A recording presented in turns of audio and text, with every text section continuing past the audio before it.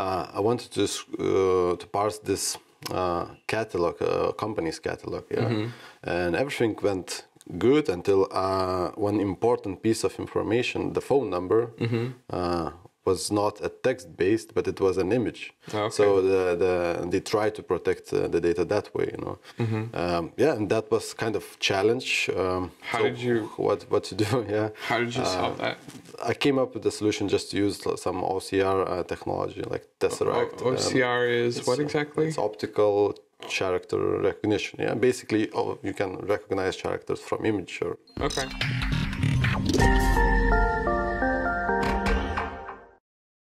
Hello and welcome to the OxyCast, the podcast show where we talk about everything web scraping related.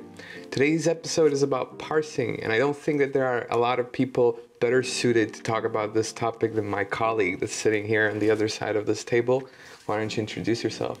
Hi everyone, my name is Povilas. I'm software engineer here at Oxylabs, and I've been doing web scraping for, well, quite some time now.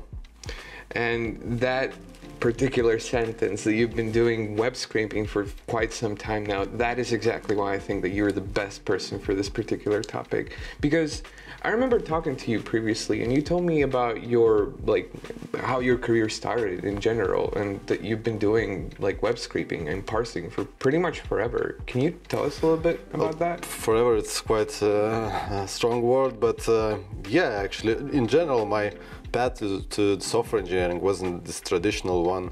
I remember the first book I got was when I was 13 years old. It was Turbo Pascal. This old programming language. Yeah, I've heard about that one. No, it's, yeah. And then the passion for software engineering kind of appeared. But I always thought that maybe it's not for me, because you have to be, I had this imagination that you have to be very good at math, you have to be this geeky person or whatever. No. So I kind of laid aside that dream. And then into business, because I liked sales, I liked marketing, so I started studying business, and then eventually opened my own business. And it was going quite well for some time, but later on I just had to close it, and found myself with this pretty scary situation where you don't know what's next, you know, what you're gonna do, who you are, and so on. So my friend offered me to go to Norway to work in this fish factory. Oh, okay. And I thought, okay, maybe it's a good time for me, yeah, just to figure out what to do next, just have some time, earn some money. So I took that opportunity, and yeah, so I started working in this Norway town in a fish factory. And to be fair, it was, well, a very harsh environment. I was working in this warehouse. It's freezing cold. Physically it was hard, but mostly mentally it was hard, because I just got probably a bit different vision what I want to do. So that gave me a lot of motivation to just pursue my old passion for software engineering. So I worked shifts in the day, and in the evening I was studying Python programming language. Okay. Yeah, and it was for almost 9 months, I think. So, you know, when you're learning software engineering, at some point you think, I don't know anything. Then you learn something, and then I can build anything now. Yeah, that feeling. So I was that feeling where I think I can do anything, and so I went on and looked for some freelance jobs. And I got some, just realizing that okay, I don't have the skill to deliver those, so I had to study even more. But yeah, so those freelance jobs that I got was actually web scraping. So that's how I got into web scraping field. Yeah. And okay, you had to do a few of these web scraping jobs. So what do you think about them? Were they easy? Were they hard? Or I mean, there's different cases. Some was easy. You know, we have great frameworks in Python programming language for building scrapers. But some jobs are some jobs are hard. Okay. So when you say that like some jobs are easy, can you give me an easy example maybe of like, since we're talking about parsing, I want you to focus on the parsing part of the job. Can you give me like some examples of something that was like super easy to do when it comes to parsing? In general, talking like it's easy to, let's say, have some microservice, which takes an input, an HTML, and spits out a JSON. So it's kind of easy to build such a microservice. We just need like a library to build an element tree, from our source HTML. Why would you need an element tree in the first place? Well, you see, like HTML is a hierarchical structure, which can be represented as a tree, and to be able to, but as a tree in the sense that a trunk would be like a top HTML element.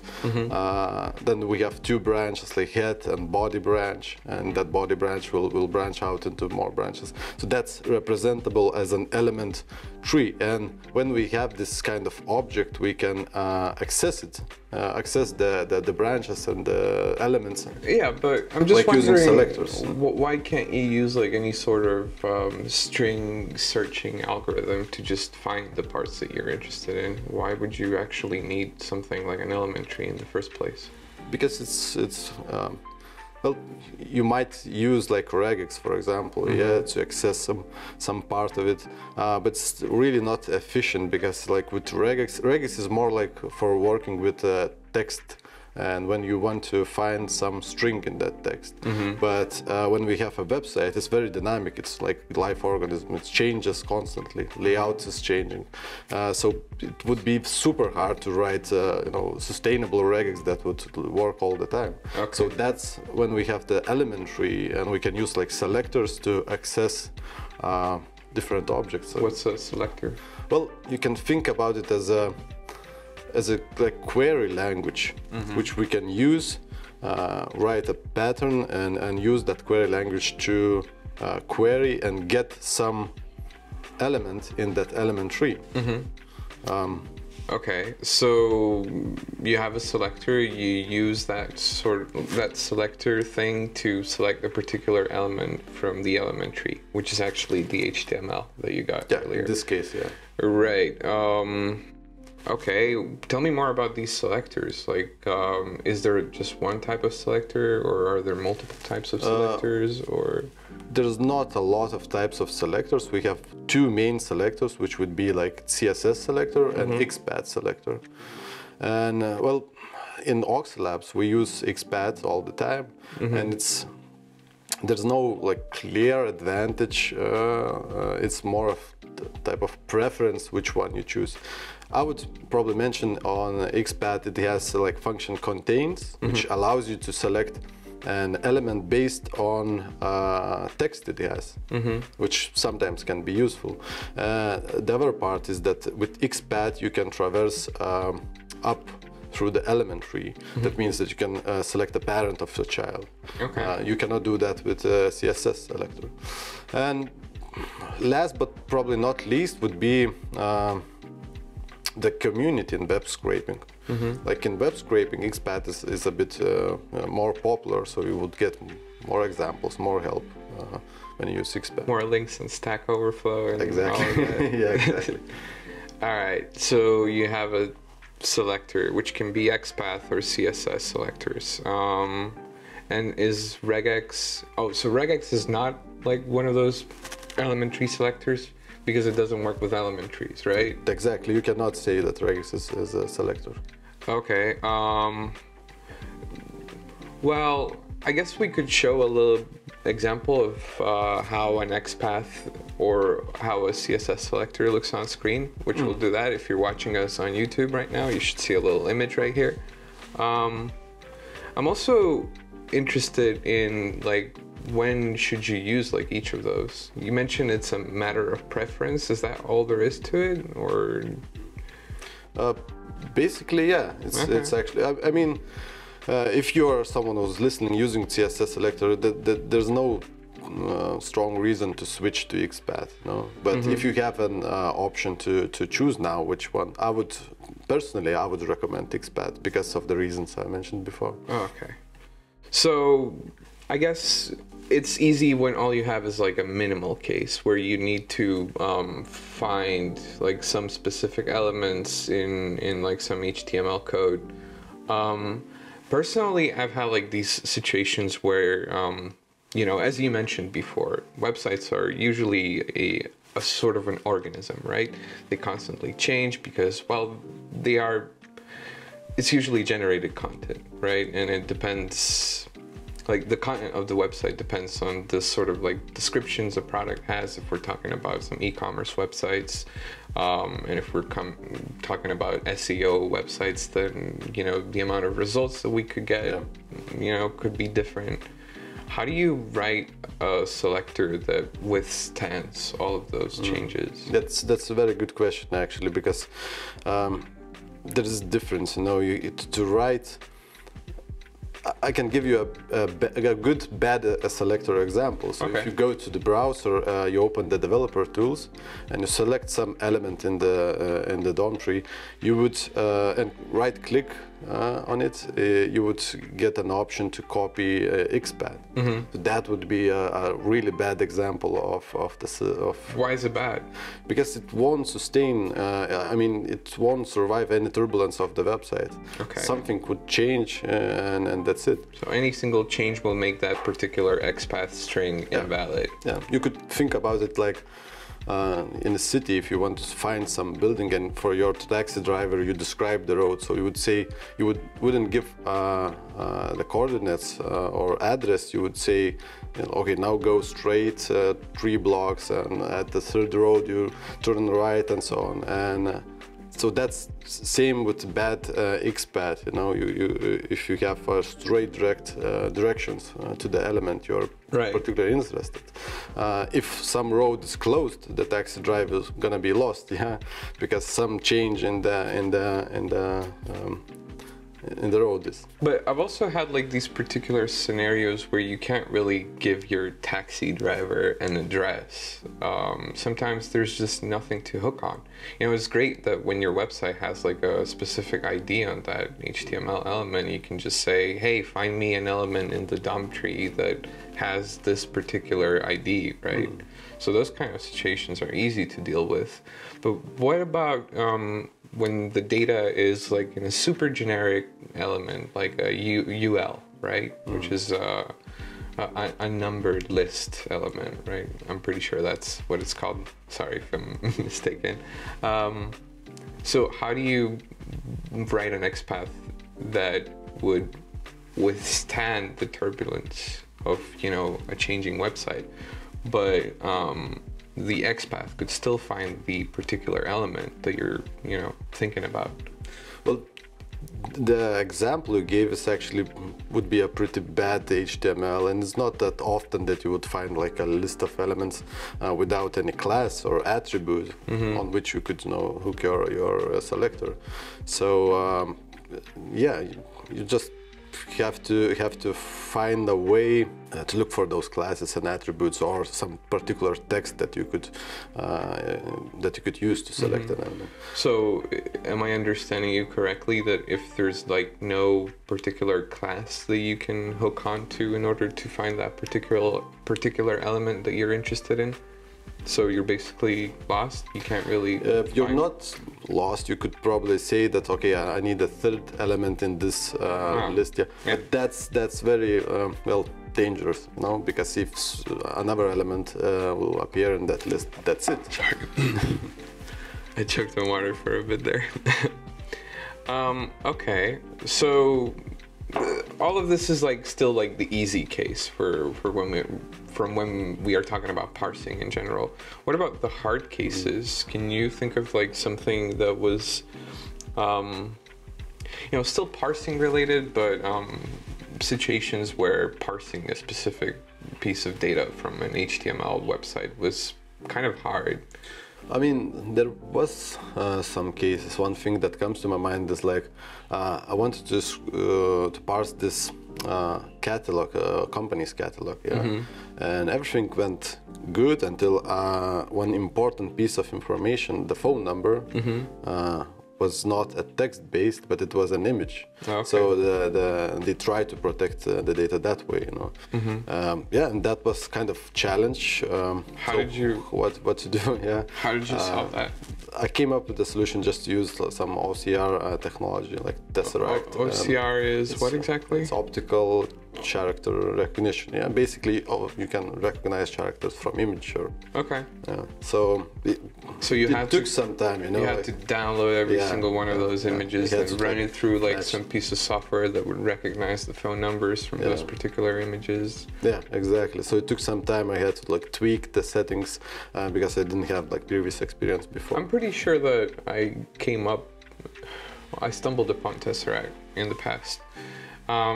And you know, my particular scenario was a bit different.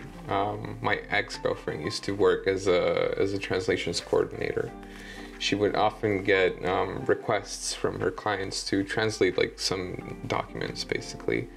Rather than translating the documents herself, she would have to, you know, find a translator that would do those particular documents. But that's besides the point. The point is that once in a while she would get like these documents that were actually images. Yeah. And so, you know, translators don't like to work with images. They, you know, have their specific pieces of software that helps them to basically map out specific words into translated phrases that they've done in the past. And, you know, I used Tesseract, I believe, as well, and it just didn't work for that particular use case because the accuracy of it was horrible, really. I mean, it was better than nothing, but... But this was scanned document, or it was like an I'm pretty sure that it was a scanned document. And that might be a problem, you know, because the quality is a bit different. But in my case, it was quite easy because it wasn't like... it was just a string of digits converted to the image, so it was pretty good quality, you know. So all it took to me is just to find the right settings, you know, to get that string. Okay, so if I'm understanding you correctly, all you had to do is just play around with the Tesseract settings, and that was basically it. Yeah. What was your accuracy? Do you remember? It was very high. I think close to 100%. Yeah. Okay. So, you know, one or two images, the fact that you didn't is translating the right word. Well, let's assume it is. Converting, maybe. Parsing. Parsing. Or parsing, yeah, right. That's right. So, one or two incorrectly parsed images weren't a big deal for your particular case. Yeah. I mean, parsing is, it's a big topic. There's different cases. Like now I remember it, one more case that we have, like with this, with one of the search engines, we have this case where the HTML source is not, well, how do I say it, like not complete, or the data is there in the source, but it's hidden in JavaScript objects and code, which is in the same HTML. So yeah, it's kind of edge case, but was a... Well, from what I know, like these particular cases, at the very least in Oxylabs, they are usually solved by just having a headless browser. So we're basically running an actual browser that, you know, just clicks a few buttons in order to get, you know, the fully complete HTML that is actually ready for us to parse. That's another, like, scraping part, you know? Yeah. When you do, and we use headless if we need to do an additional requests, like, well, request with JavaScript. But this case that I'm describing is that the data is already there. There is no any additional request. So, but the thing is that when you go to the search engine, and there is a section of questions with expandable bars, and when you click on that bar, the JavaScript runs, and it takes some piece of data, you know, HTML, puts it into those bars. Okay. So yeah, in that case, we kind of had to, you know, think about logic that happens, you know, think what the front-end programmer was intended to do, and you kind of have to, well, replicate that on the parser level. So that's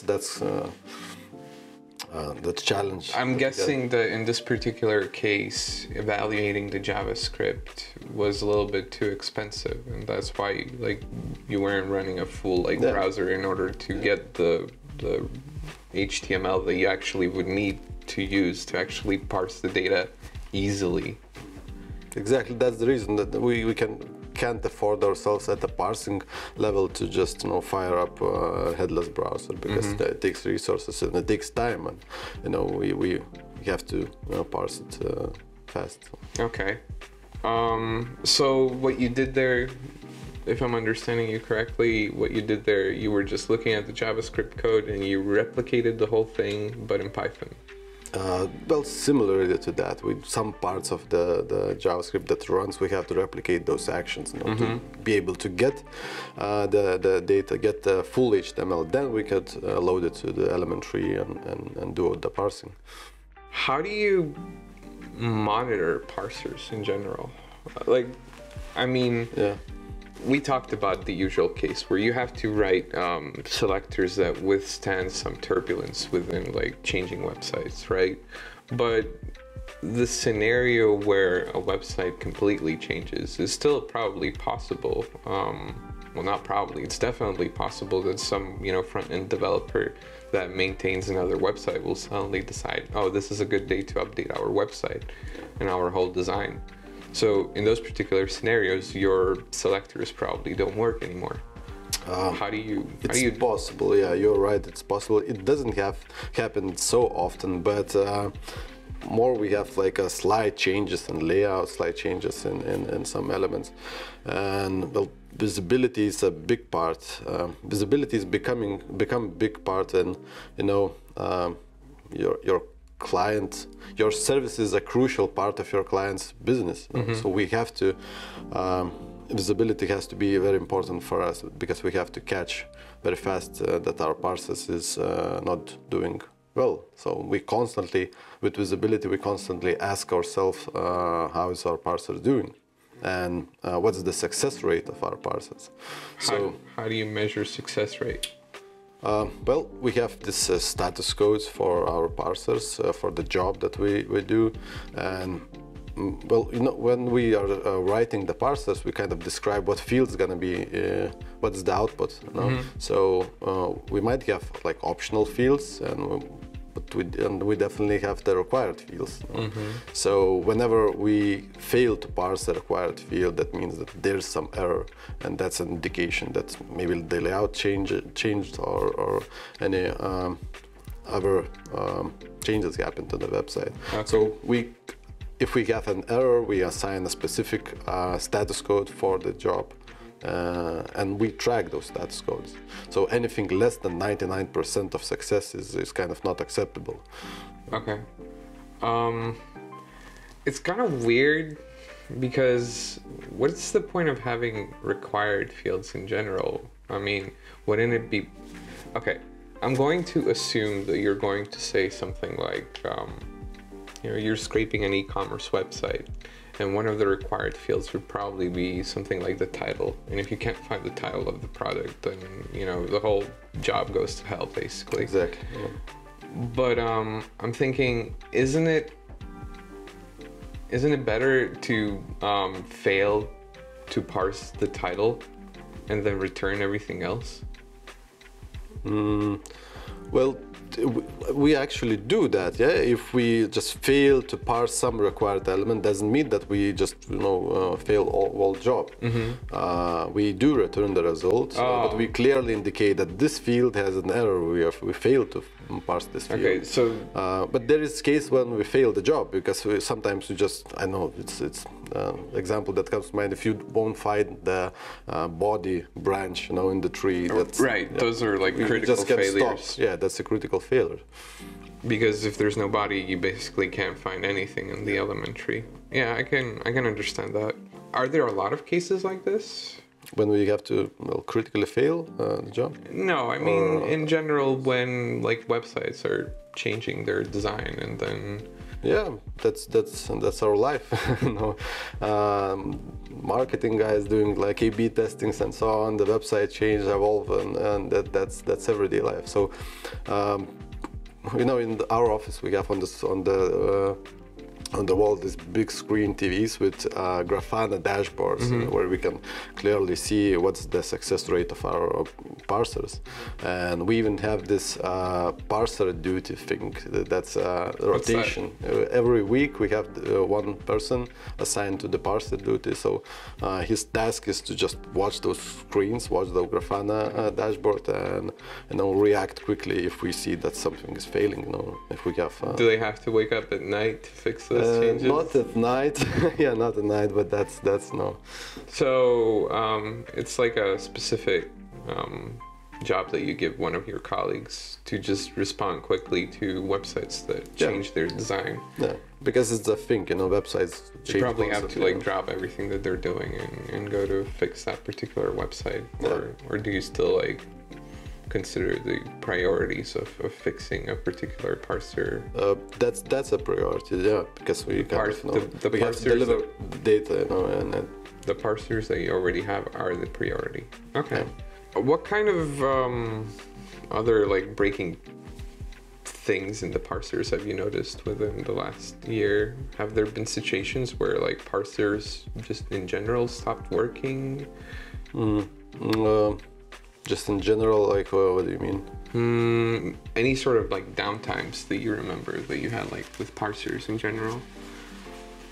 It's rarely happened. We kind of know the stability of our services is also a crucial part. So we try to make sure that we wouldn't have any downtime.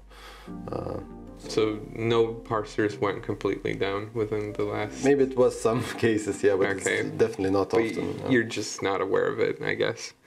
All right, so... I mean, just on the topic,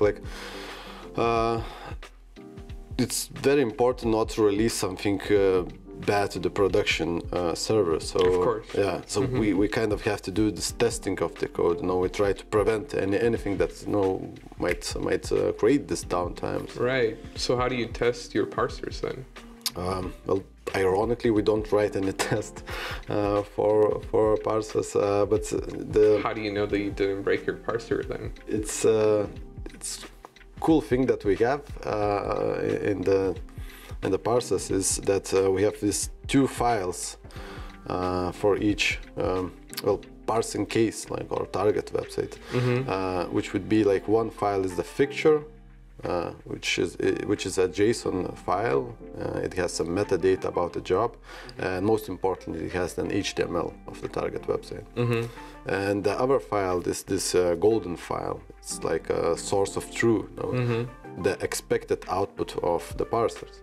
So whenever you write any changes on your code, you kind of run the tests, and it takes the input file, the fixture, and it looks do we match or not with this golden file. So what I'm hearing here is that you don't have unit tests, but you have functional tests. Yeah, it would be like functional test. Okay. So I'm hearing that there's quite a lot of nuance to parsing in general, but I'm also wondering about what do you think the future is? How is the future of parsing going to look like?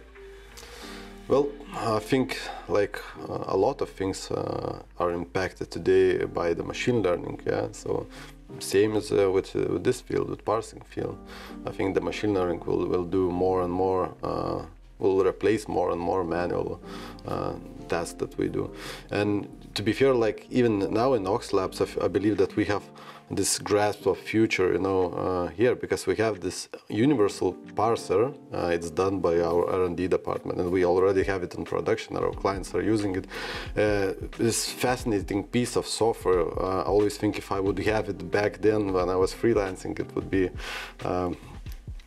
I would made a fortune at that time. But basically, so that piece of software doesn't have to know anything about the target website, and you provide the HTML document of e-commerce page, and it kind of gives back you the parsed elements. Yeah. So is this for e-commerce right now? Yeah, it's for e-commerce. Oh, I see. So I'm guessing that one of like the ways that Oxylabs is going to improve is just by keeping that we'll keep working on this particular universal parser, and that we'll probably make it work for SEO websites as well, maybe? It might be. I don't know these plans, but I believe that it should be, you know. And eventually we will just be in Mexico drinking margaritas, and machine learning will do that. Hopefully. Or maybe we'll find something else interesting to do. I'm guessing that when it comes to scraping, parsing, and everything like web scraping related in general, there's always going to be work for us. And even when machine learning gets developed, I'm pretty sure that for the next 50 years, we'll still have things to do. I mean, from one side, you would like hope that machine learning improves enough to basically allow us to parse websites easily. But, you know, not everything that we do here in Oxylabs is just, you know, about the scraping or about the parsing. Pretty sure that by now we consider ourselves a data extraction company rather than just a parsing one. Yeah, I would agree, yeah. So I'm guessing, you know, if you were to ask my personal opinion, I'm pretty sure that we're going to work on like products that maybe allow clients to write less code and instead like get specific parse results for themselves without having to write any code at all, like almost like a no-code platform. Yeah. That being said, crawling, right? When you think about scraping, parsing, if you watched our previous episode, you probably heard about the term crawling, and I'm pretty sure you know about it already. Yeah. It's a topic that I want to introduce to our viewers on our next episode. I'm hoping that you guys will stay around and find out what we have to say about this particular topic. That being said, I'd like to remind you all that you can find us on SoundCloud, YouTube, Apple Podcasts, Spotify. I'm pretty sure I'm not forgetting anything this time. And you know, guys, scrape responsibly and parse safely. Bye-bye.